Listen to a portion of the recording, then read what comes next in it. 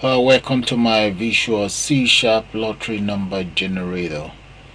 I've actually developed one of these programs in Visual C++. I just felt it would be a good idea to develop a version in C Sharp.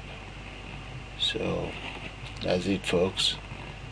If you like to see the codes, I'm gonna show you the code and you guys will see how it's generated. I will also put the code in my share drive. If you have any need for it, just let me know. I'll forward it to you. Okay, I have a pause right there and I have a reset button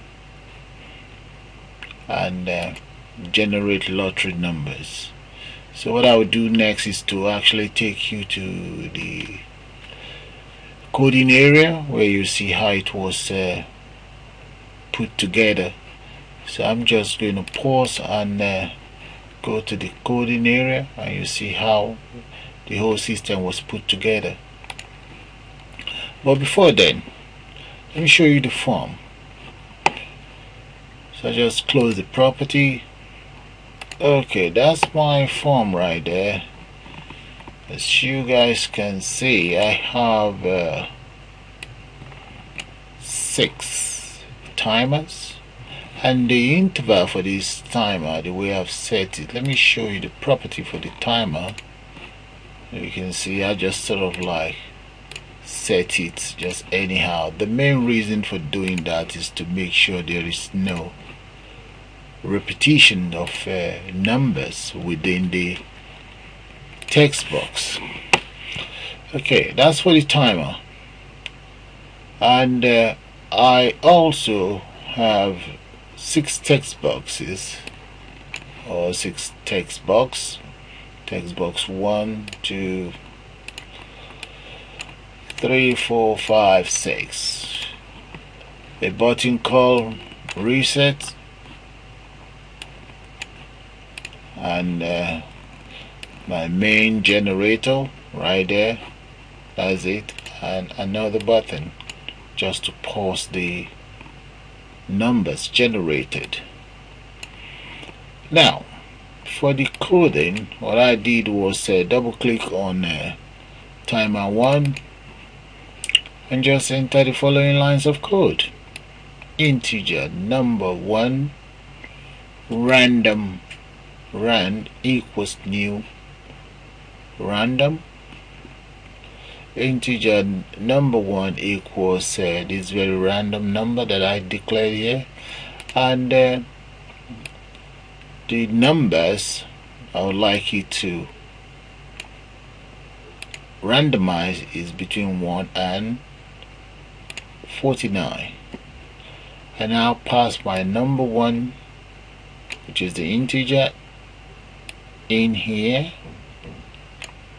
converting it to a string, which is then assigned to the text box. And the same process repeated for timer number 2, timer number 3, 4 and 5, and timer number 6. The other thing I did was for the buttons, I set all the timers here. Force, that's for the reset, that's for the pause button, which is the button right here. Let me move this one down. This very button here, you can see set to force. This is for the reset. It's just to clear all the content in the, or the value in the text box. And for button 2, that's to enable the timer, which is the main generator right here, number generator. That's all I did for the coding. There isn't much to it. If you want, I can always send you the code and you guys can just knock yourself out. Well, just going to run the program again and you see how it works. It's very simple to create. You can even create something much better. I've not bothered changing the interface. I just left the same interface that I use for the C++. So let's go into Visual Visual C Sharp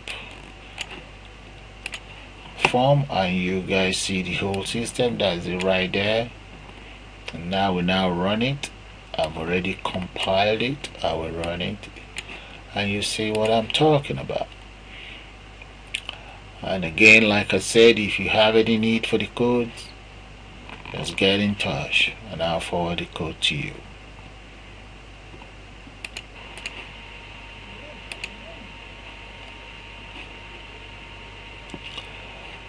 As the lottery numbers, and I'm going to pause the number button now, and that's it. So if you want, reset, generate another number,